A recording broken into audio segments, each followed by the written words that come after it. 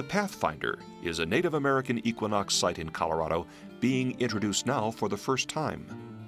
Its array of pecked petroglyphs apparently weaves together a story about birth, death, and the afterlife. Two massive rock slabs lean inward to form a tall and narrow tent-like shelter. A large prominent leaf image appears on the northwest wall. The opposing rock wall casts a matching shadow that fills the leaf only at equinox dawn. The rock edge might have broken to create a slight jagged gap in the present shadow. At the peak of this caprock structure, a natural chimney opens the steep panel to midday light. Here, during high noon on the equinoxes, the mythological storyboard is sliced by a sunray. But before the main sunray is formed, a scalpel-like spotlight appears, then quickly fades away. Our sunray begins as a needle of light, comparable in length and dimension to Fajada Butte's famous sundaggers. However, ours grows much longer. With archaeoastronomical alignments, the longer the throw, the more precise the targeting potential. A carved snake shown in green will eventually be struck, but only after an elaborate petroglyph near the center is pierced. Highlighted in yellow, its sexual content will be described shortly. Our time compression is slowed to carefully document the equinox sunray as it crosses a prominent natural division on the rock face.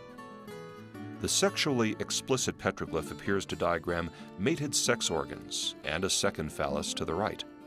This could depict the Navajo legend of changing woman, impregnated with twins by the blinding noonday sun.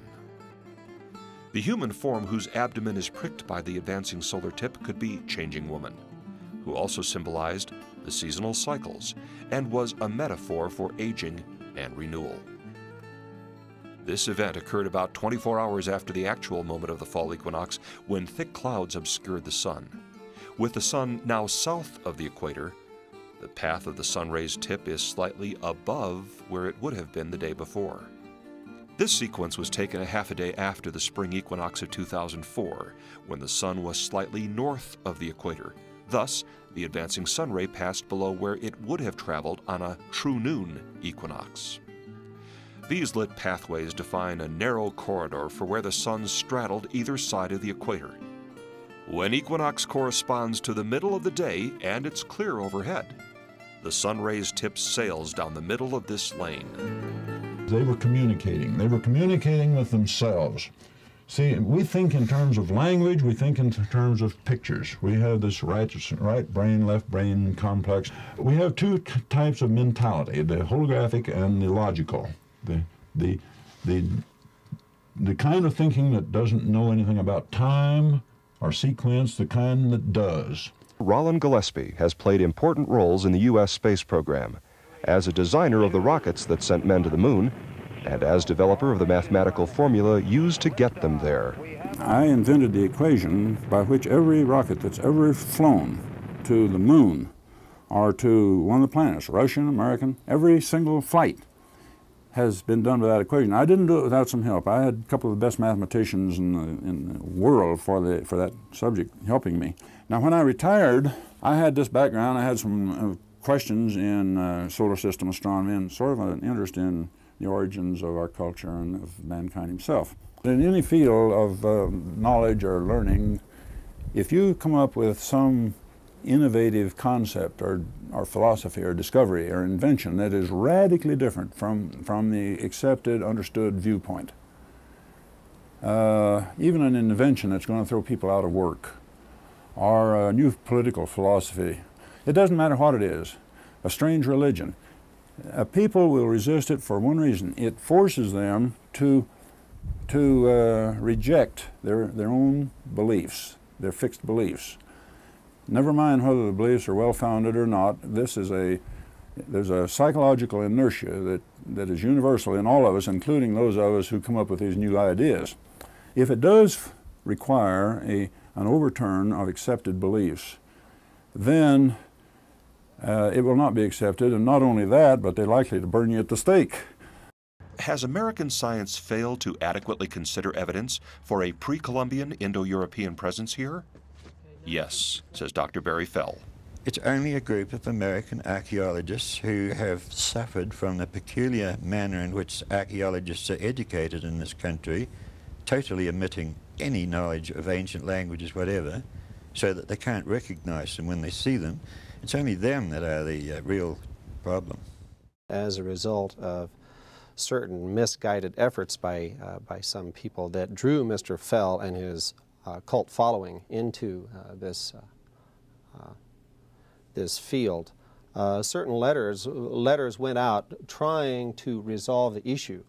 Dr. Calvin Watkins, who is in the Department of Linguistics at Harvard University, his opening statement is, "I have examined the photographs of Colorado petroglyphs at 5LA 115, which you sent me on September 1. I can state categorically that they are not a variant of Ogam a la Barry Fell, as you put it in your letter."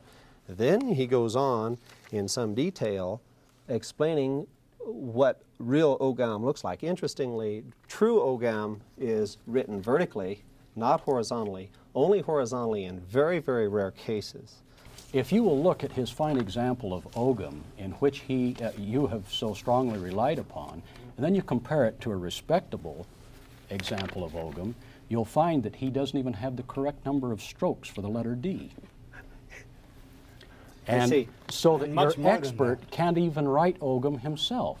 I see. And then he goes on. That's why he is the linguist at Harvard and you are not. Your other expert that says there's no Ogam outside the British Isles is absolutely incorrect. There is some in Europe, in Africa, in North and South America. It exists, and it is Ogam. This article ran in the student newspaper the day the University of Colorado's Cultural Events Board convened a discussion of the discoveries. Academic voices objected. It's not supported by any kind of scientific evidence. Yet science and rigorous evaluation are at work. The rock art dating, the archaeoastronomy, epigraphy, and linguistics do matter. By suggesting natives may not be responsible for all ancient rock inscriptions in Colorado, Ogam researchers were accused of politicizing the issue. There are no professional archaeologists who would take this claim seriously. Colorado's Ogam controversy began with these grooves discovered in 1975.